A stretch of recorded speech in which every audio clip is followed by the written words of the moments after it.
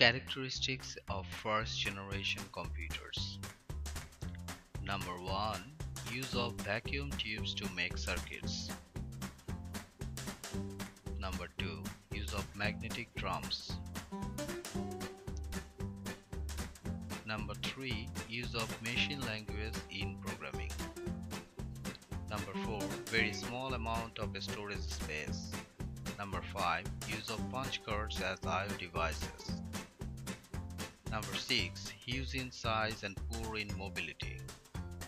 Number 7. Very slow and less reliable output. Number 8. Use of high electricity. Number 9. Generates too much heat. Number 10. Difficult to maintain. Examples: UNIVAC 1, IBM 650. Thank you very much for watching the video. Like and share the video if you have liked it, and also subscribe to our channel so that you get all the latest videos as soon as they are uploaded.